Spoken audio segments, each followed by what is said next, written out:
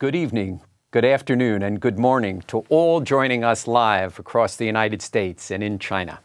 I am Steve Orlins, President of the National Committee on U.S. China Relations, and I am pleased to welcome audiences from 100 venues in 44 states and 3 venues in China to our 12th annual China Town Hall. Our program comes at a critical time in the relations between our two countries. While our presidents Trump and Xi initially seemed to forge a good relationship, that is now being challenged. In its national security and defense strategies, the Trump administration branded China, along with Russia, a strategic competitor and a revisionist power. It has excluded China from RIMPAC, imposed tariffs on $250 billion of Chinese exports, limited Chinese investment, restricted visas for several categories of Chinese, and debated ending Chinese student visas to the United States. Last Thursday, Vice President Pence claimed China is using a whole-of-government approach to advance its influence and benefit its interests in the United States.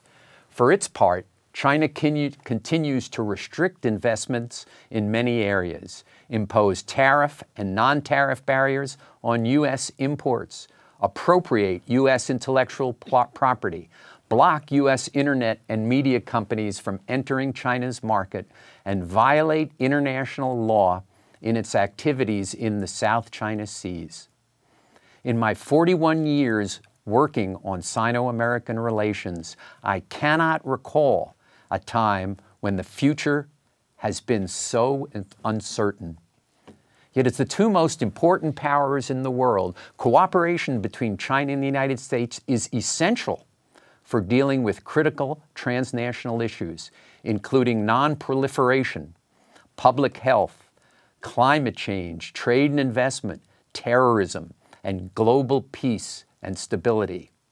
This is why we are fortunate to have Secretary Condoleezza Rice join us for this program.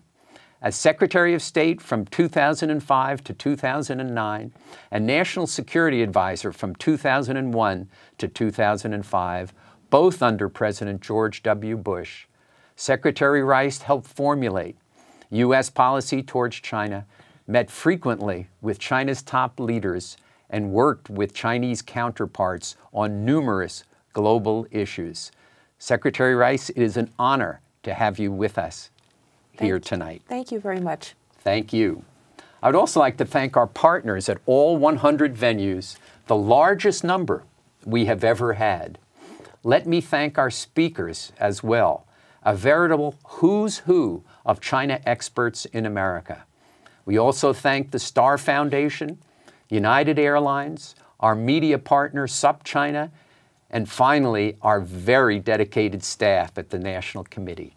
We are now accepting questions submitted via Twitter. Please tweet us your questions using the hashtag CTH18 or tagging NCUSCR.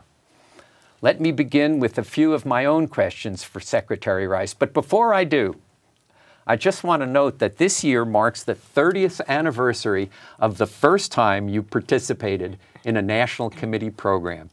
In the summer of 1988, you were an associate professor of political science at Stanford University and joined a Sino-Soviet American study group to China and the Soviet Union. Now, of course, you are back at Stanford holding 3 prestigious positions and having had an incredibly distinguished and path-breaking career in between.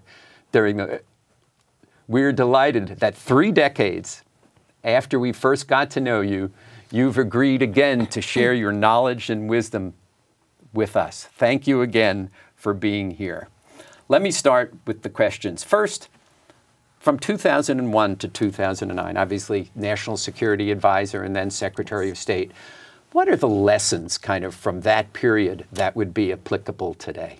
Well, first of all, let me say thank you to the National Committee, which has been a stalwart in helping in the understanding between our countries. And I was indeed a young faculty member on one of the trips, in fact, my very first trip to China.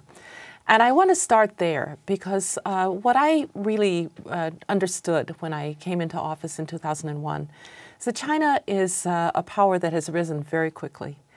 I was in China in 1988, and the streets of Beijing were a few horse carts, a few automobiles, and a lot of bicycles. That's not Beijing today.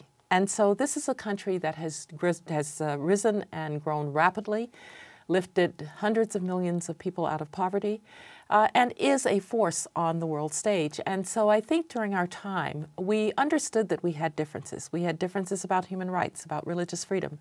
We were beginning to have some differences about military policy. But we also understood that there were some things that we needed to cooperate in. For instance, China is a major factor in the international economy. No one can really imagine international growth that is sustained without Chinese economic growth. We needed cooperation on North Korea so that we could begin to do something to roll back Pyongyang's nuclear programs. And so I learned how difficult it is sometimes to get the nuance in U.S. China relations and to work on the cooperative elements while trying to deal with the fact that you will have differences and being honest about those differences. 9/11 and the war in Iraq occurred during your tenure as National Security Advisor first and then Secretary of State. How was China's behavior during those crises in American foreign policy? Well, the crisis in 9/11, of course, really did expose that there were only two sides to be on. That was with the terrorist or against the terrorist, to quote President George W. Bush. And I will have to say that we had actually very good cooperation with China in getting, for instance, through the Security Council, resolutions on terrorist financing so that we could track terrorist financing and, in fact, therefore, track terrorists. We had very good cooperation when there was need for sharing of information. Nobody wanted to be subject to terrorist attack, and nobody wanted another country to be subject to terrorist attack. This really was the terrorist against the international order, and I think China played an important role. I think that at the time, China still talked a great deal about non-interference in the affairs of others, and so perhaps was not on board with some of the things that we did, although they were very helpful and supportive of our actions in Afghanistan, which were directly related to al-Qaeda. But I would say that the relationship with China was actually very good during that period of time, and we got very good cooperation. Mm-hmm. Do you think the national security strategy and the national defense strategy, branding China as a strategic competitor rather than focusing on the cooperative elements that you've laid out, will make it more difficult to cooperate in the United Nations and on terrorism in the future? Well, I don't think it has to.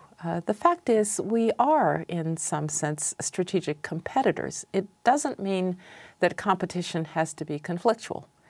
And we compete in the international economy. Increasingly, we are competing for leadership in certain areas of technology. I think we need to, in a sense, take the venom out of the word competitor.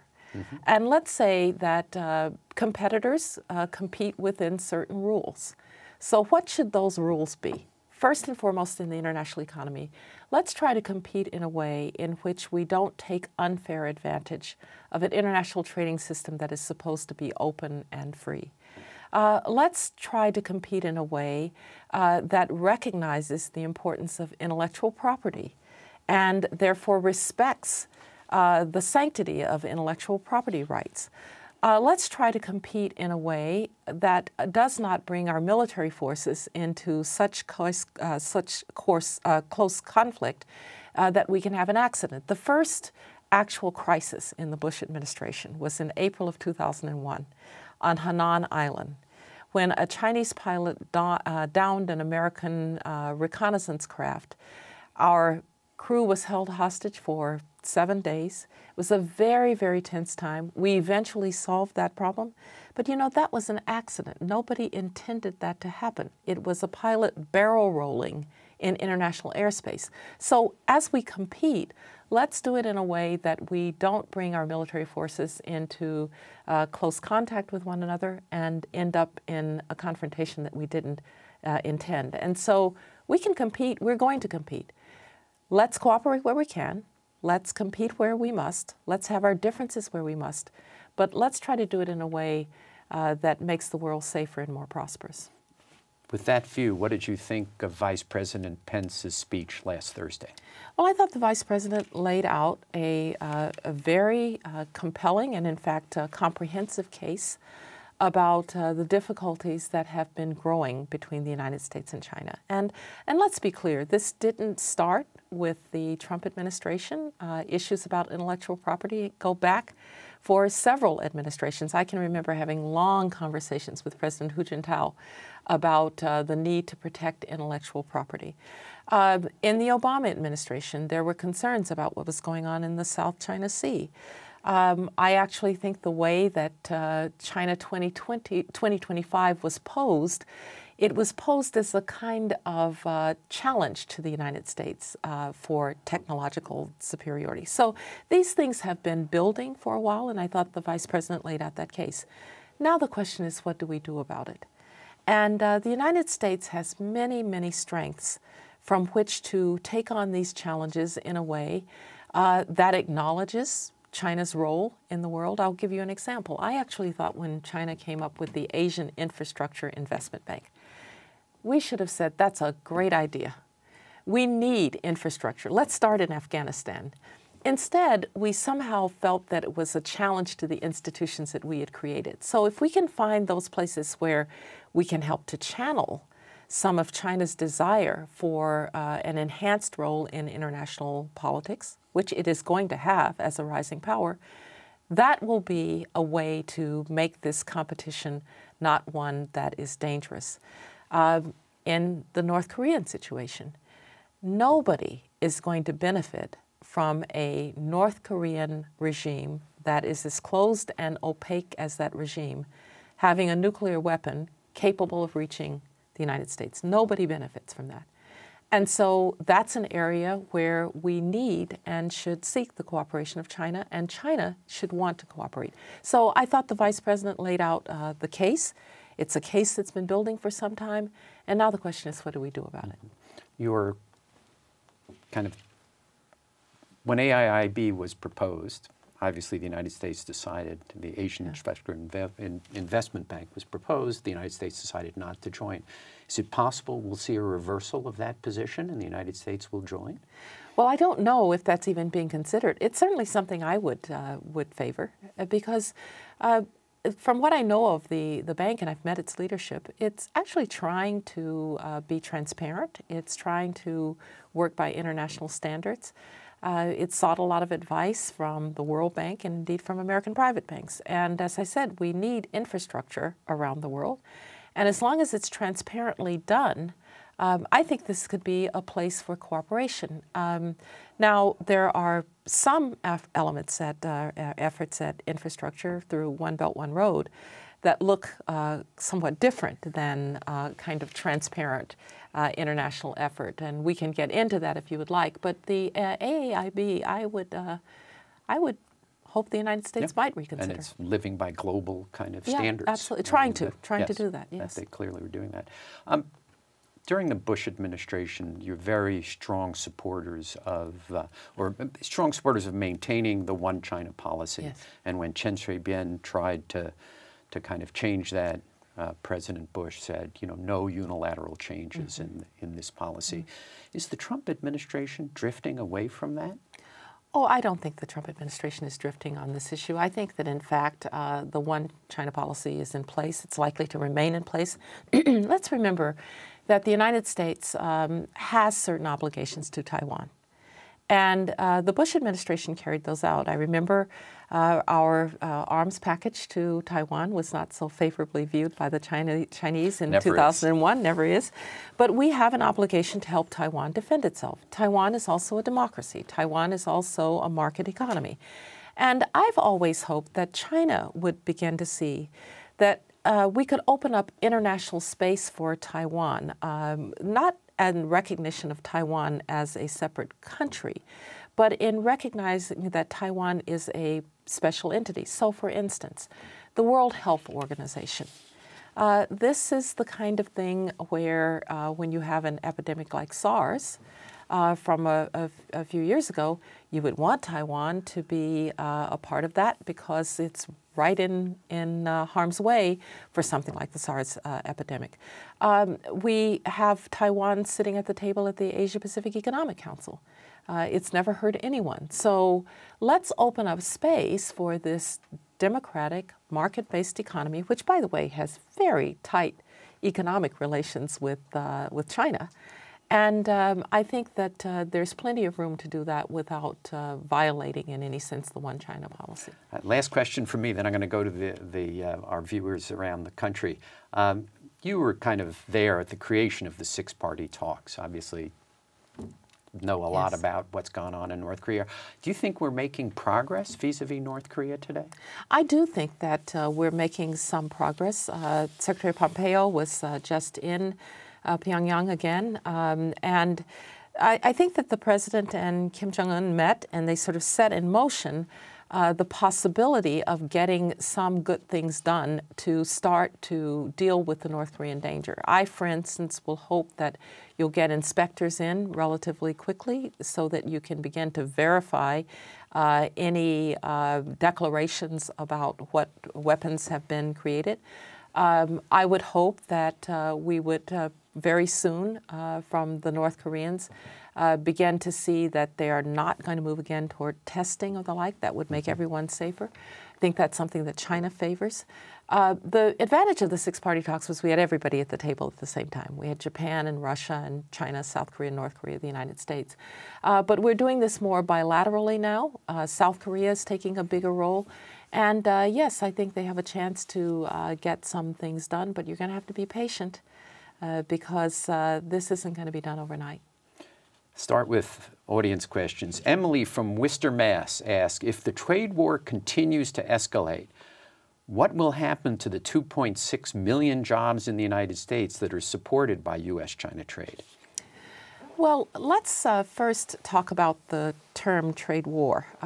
What we have so far is that we've had the administration impose some tariffs. We've had China do counter tariffs, and there have been tariffs and increased threats of greater tariffs. I'm a free trader, right? So I don't like tariff back and forth very much. I think that it doesn't serve anybody. I believe that the international economy is better at when it's trading freely and more openly. But let's ask, what is it that we're trying to achieve, and see if we and China together can get to that without continuing this imposition of tariffs. And I think on the American side, there is a sense that after being admitted to the WTO, probably ahead of schedule, because everybody believed that the Chinese economy would be better inside the tent, so to speak, as outside of it, that there has been some disappointment in China's response and China's behavior in the international system. I mentioned intellectual property rights. There are whole segments of the Chinese economy that are closed to foreign investment.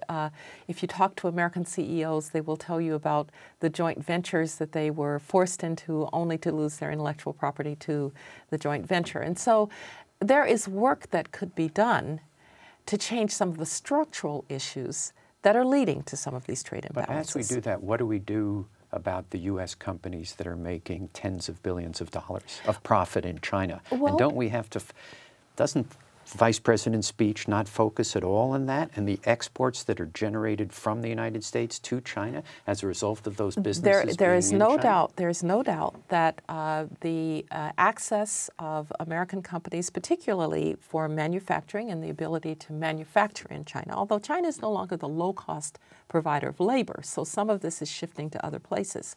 There's no doubt that there's been some benefit to the U.S. economy. As I said, the international economy needs Chinese economic growth. So let's be very clear about that.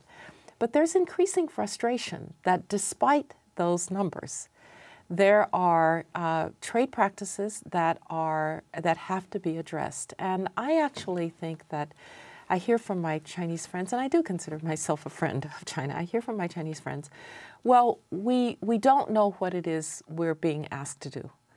Well, think about ways to protect intellectual property more effectively. Think about ways to open segments of the economy to, for instance, financial services. Don't hide behind the fact that these are state-owned enterprises.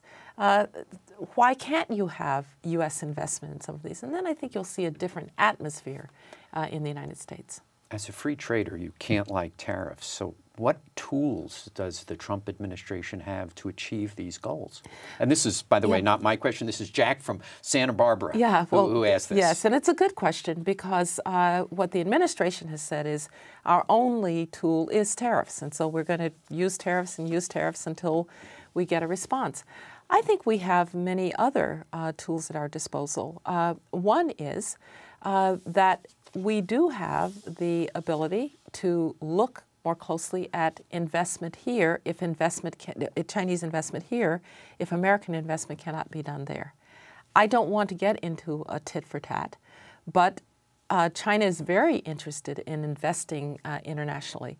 Well, in order to do that, you're going to have to open up some of the investment rules and just ask for reciprocity. You don't have to have tariffs, just ask for reciprocity.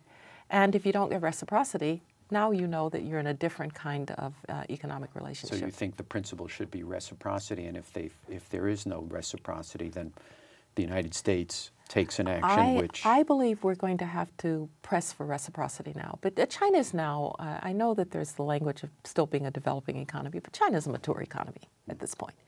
It's an important economy. We need it to succeed. It will succeed better if it is more open.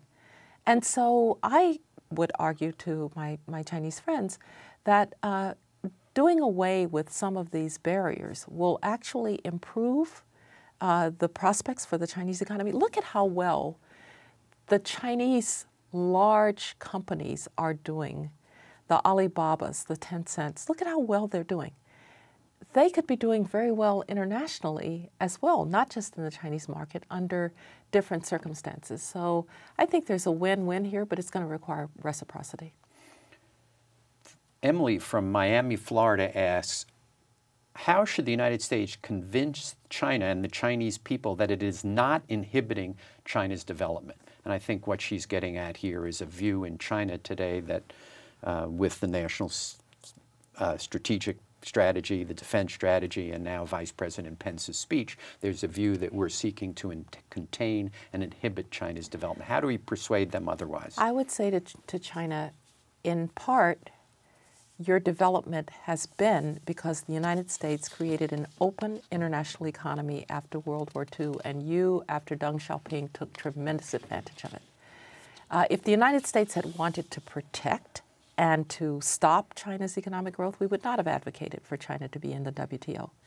If we had wanted to stop China's economic growth, we would not train Chinese students and see them go back to China. It's not the American way to try to inhibit somebody else's development.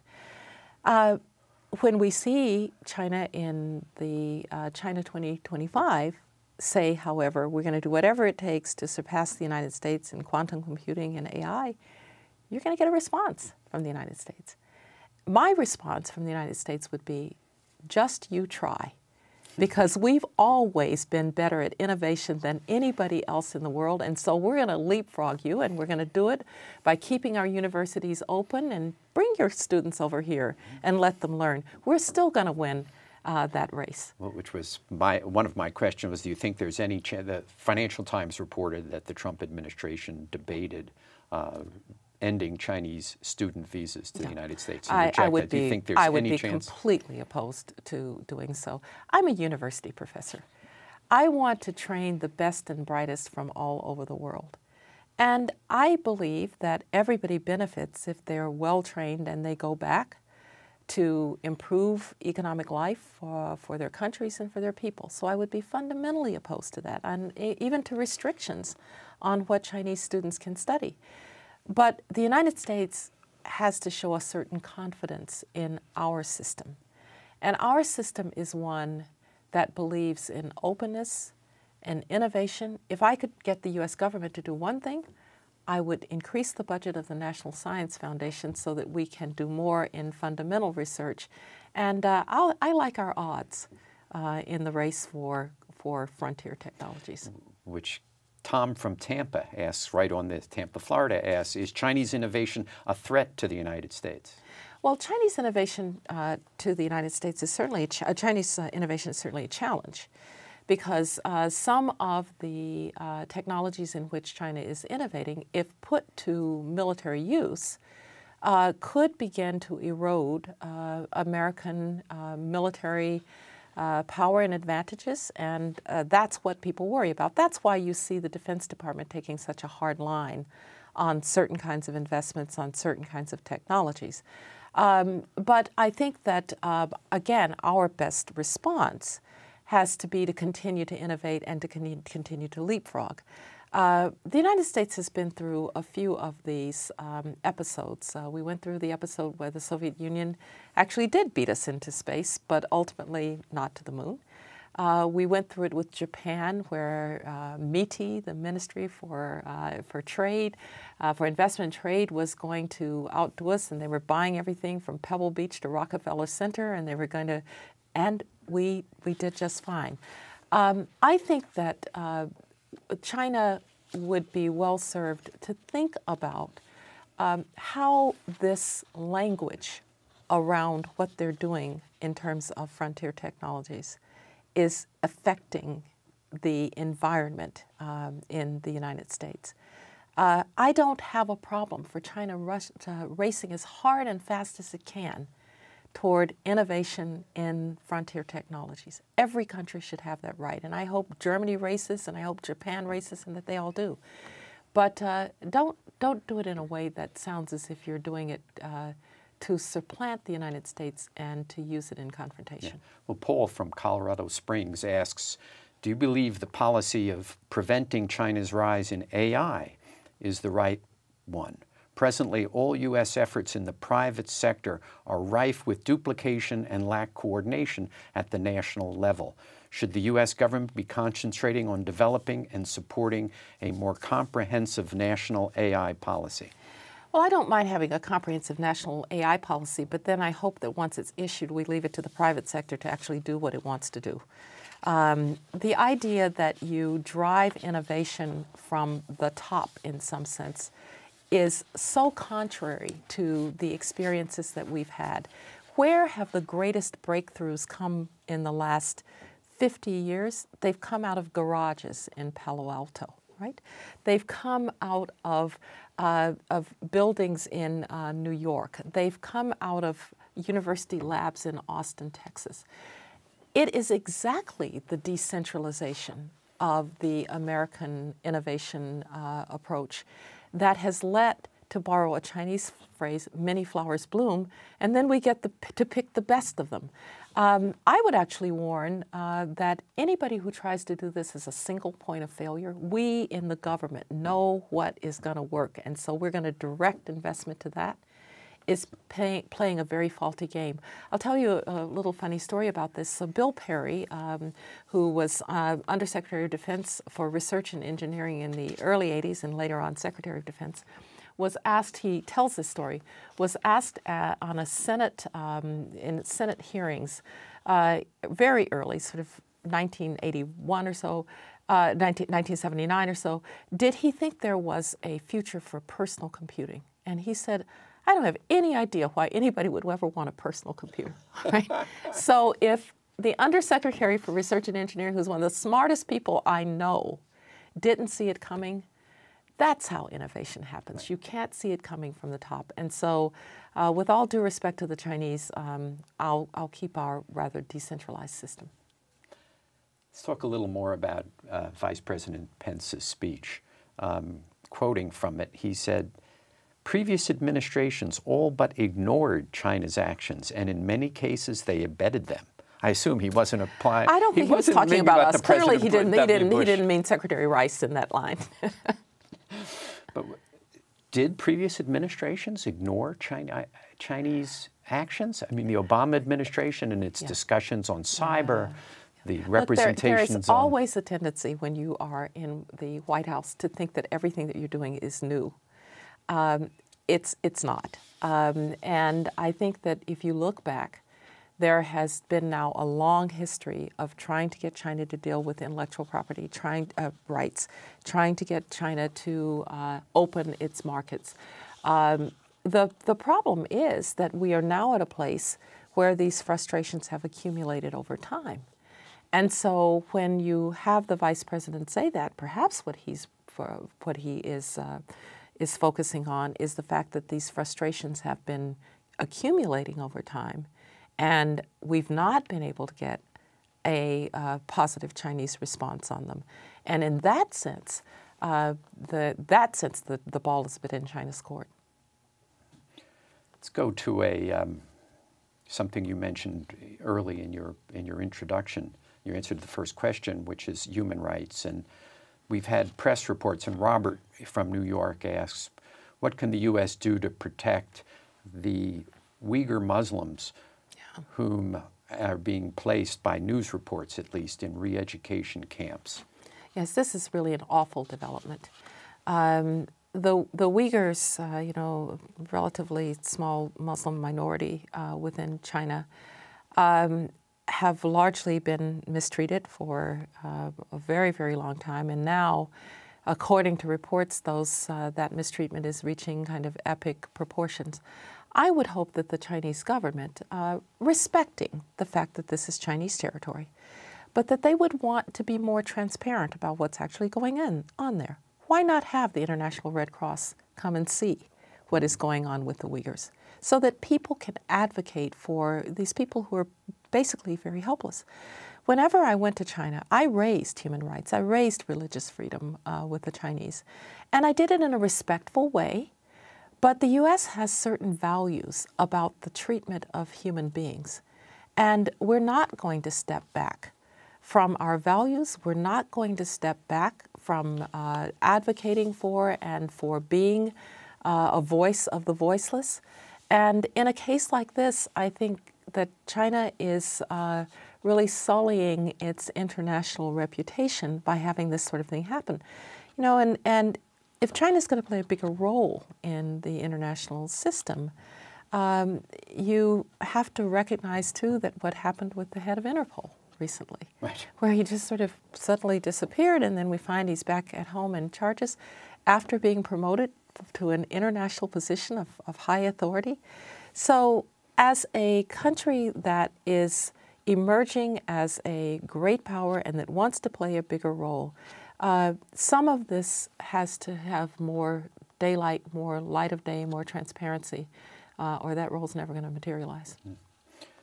Lily from Oxford, since we don't have a venue in Oxford, England, I assume she's on watching this on the internet. Trump recently signed FIRMA, the Foreign Investment Risk Review Modernization Act, which expands national security screening of foreign investment.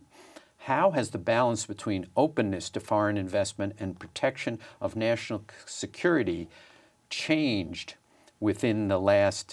since you served in government? Yes, I think it has been changing pretty rapidly because the Committee on Foreign Investment in the United States, when it was set up, was initially just to look at mergers and acquisitions, and it was really supposed to be from the perspective of, does this have an impact on national security? And because the Treasury Secretary heads it, the idea was to make very clear to people that this was not protectionism. It wasn't an effort to stop mergers and acquisitions. We just wanted to be sure that the mergers and acquisitions didn't undermine American national security.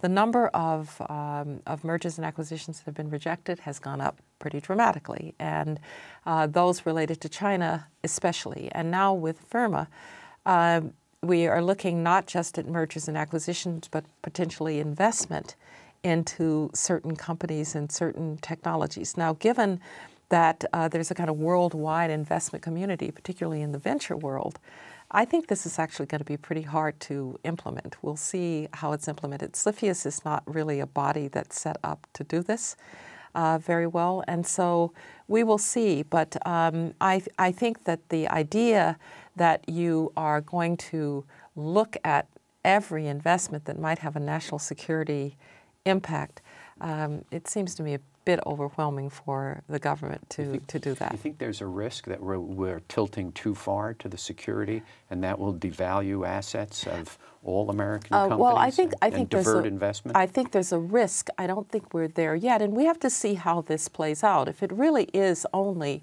about investment in cases that are pretty clear, then maybe we'll be okay. But I am concerned that this is a place that we could be moving into an area with unintended consequences.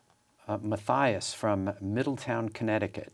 In what ways can liberal nations, such as the U.S., encourage an increasingly powerful China to abandon the use of force and integrate into the system of international law? Well, the questioner asks a very important question, because he speaks of liberal nations, and let me change that to liberal order. After World War II, a sense that we would have an international economy that was not zero-sum game, a sense that we would advocate for free trade, a sense that we would integrate more closely, and from that would come liberalization of countries, and a sense that there were international laws and there was an international order that we would all respect. And China decided to take a place in that international order with Deng Xiaoping's decision to open up and then accession to the WTO and so on and so on. And as I've said a couple of times, there's great disappointment that it hasn't really completely played out in the way that it should. And for instance, when you get a ruling, ICJ ruling on the South China Sea, and China says we simply don't acknowledge that, or they don't even bother to say they don't acknowledge it, really, right. You wonder about the dedication to rules-based. So I think the thing to say to China is that there are kind of two ways that great powers act in the international system. One is that they act only on their own interest, in the narrowest sense of their own interest.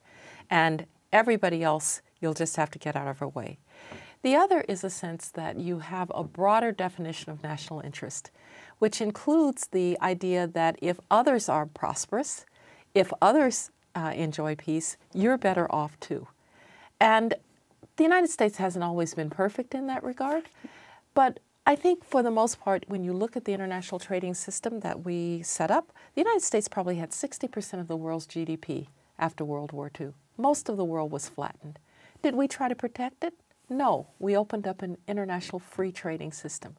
We've tried to advocate for people who are struggling for democracy or freedoms or human rights, even when it hasn't been so clearly in our national interest. And so I would say to China, if you're going to play on the big stage, try to do it in a way that makes the world more prosperous and peaceful for everybody, not just for China. I mean, that raises, of course, the question of use of force and abiding by international law raises the question of kind of the balance in perspective. As you said, the United States is not perfect. And China's use of force has, since '79, been pretty minimal. In fact, they don't use force. They may act in violation of international law, but they don't take over islands where they're people and kill them and stuff. And the United States, you know, the UN has certainly felt we have acted in violation of international law. Well, yes. When you were in government, in fact, yes, I think. Yes, exactly. But I guess then if it's in violation of international law to overthrow a brutal dictator who we thought was getting weapons of mass destruction and has been a cancer in the Middle East and had been sanctioned before and was under 17 different Security Council resolutions for the kind of act, if it was against international law, to overthrow the Taliban, which was executing women in stadiums that were built for it by the United Nations so that we could clear that terrorist safe haven that attacked us in 9/11. Well, you know, then maybe international law wasn't in the right place. Well, that's what the Chinese would say about the South China Sea ruling, but the South China sovereign, you know, their argument. I don't agree with it. I'm on record. But let me just say, this wasn't a ruling that the United States could not act in anticipatory self-defense in Afghanistan. International law allows. The Secretary General said it was, in Afghanistan, international law is and recognizes anticipatory self-defense. We can have an argument about whether Resolution 1441, passed by the UN Security Council, and saying that Iraq would suffer serious consequences because it was a threat to international peace and security, what that actually meant. But the United States actually did go to the UN, and the United States actually did debate it in the UN. What I would say about the South China Sea is, okay, let's debate it in the UN. If China would like to do that, I think we'd be all for it. Madeline from Minnesota asks, how should the U.S. and China cooperate to combat the global threat of climate change? Yeah. Well, first of all, China has a lot of reasons to deal with pollution in China. You can't breathe in Beijing, and it has become a social issue in China. It's become a political issue in China. Because there was the Chinese government was not actually accurately reflecting what the particulates were in the atmosphere. They were not accurately reflecting what the air quality was, and people started using their own little app to find out what the air quality actually was. And by the way, it wasn't very good. And so China has reason to shut down coal-fired plants, although it's still building them. It has reason to be concerned about what's happening to the environment. So does the United States. But the United States, international treaties or no, has been a leader in cleaning up its environment. Just ask people who lived in Los Angeles in the 1960s what the air quality was like then. We're going to get to dealing with climate change by the three E's. We have to have economic growth. No one is going to sacrifice economic growth. But we have to do it in an environmentally sustainable way. And we're going to have to do it in a way that gives us a different energy mix than we have now. And some of the getting to the different energy mix is in technology and innovation again. And I've been a fan of certain proposals out there that, for instance, if you want to trade in innovative technologies that would help climate change, they ought to be tariff-free. So I think there are a lot of ways that we could cooperate on the technological side, on the innovation side, because that's ultimately how we're going to get an energy mix that helps us to do both economic growth and environmental sustainability. Ming from Nashville, Tennessee. Americans are not nearly as interested in learning about China as the Chinese are interested in learning about the United States. How can we encourage Americans to learn more about China, its culture, history, and people? Well, I have an awful lot of students who are fascinated with China and trying to learn that incredibly difficult language and the like. I think we have to have more opportunities for our people to see each other. It's one thing to read about a country in a book. It's quite another to study there or visit there. Chinese students come here. We need American students to go there. We need to go back to the old high school exchanges. I know a lot of students who lived in Iowa for the first time from places because they were on high school exchanges. So I think we're going to do best in that regard. Our athletes already are admired. Our athletes there, their athletes here. Any way that we can find to get away from governments trying to get to know each other and getting our people to know each other, it's going to benefit us in the long run. 80 from Twitter asks, what do you believe is the future of educational visas for students coming from the U.S.? Well, I hope that educational visas from the U.S. to China and China to the U.S. Will multiply. I am a very big believer in student exchange. I think we learn about countries not from books but by being there. And so, I know that right now there's a lot of talk about whether we should be limiting Chinese students coming to the United States. I just don't believe it. I think that's not who we are. And I hope more of our students will take Chinese language and go and visit. I've been at the great Chinese universities. There are an awful lot of very good English speakers there. I hope one day we'll have as many good Chinese speakers here. Last question is somewhat of a commercial for the National Committee, because we spend a lot of time trying to find outstanding young Americans to go to China so we can educate them. And obviously in 1988, we made quite a selection in selecting you. So the last question is, what impact did your participation in the National Committee's Sino-Soviet American Study Group have on your thinking about China, about its relations with the Soviet Union and the United States at the time? And was it helpful in preparing you for your interactions with China as a government official? This trip was life-changing for me. I'd been a Soviet specialist. I'd spent time in the Soviet Union. I'd never been to China.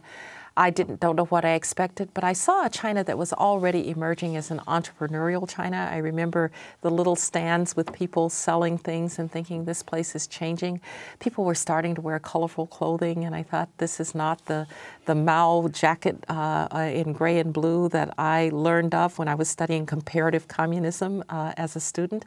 I also got to see parts of China that most Americans don't see. We went up to the Sino-Soviet border, and we were in two little border towns, Suifenhe and Mudanjiang were the names of them. And very funny story. So my Chinese counterpart, foreign minister, Yang Shishi, said to me, "Do you know that your picture is in a restaurant in Mudanjiang?" And sure enough, from that trip in 1988, there was young Condoleezza Rice on a picture.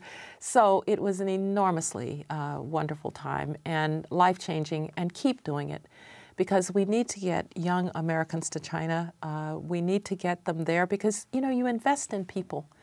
And I went on to become Secretary of State. Other people that you send there will go on to become titans of industry, CEOs and the like. Some will become great professors and bring on the next generation.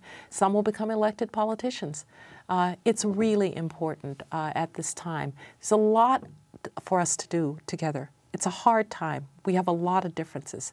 But I think that we can work through them, but not if we don't know each other. And that's what the National Committee does. Thank you for that. Thank you for your incredible service to this country. It's really been an extraordinary, and is still an extraordinary career. And thank you for sharing your wisdom with us today. Thank you. It's deeply appreciated. Thank you. And thank you all for joining us.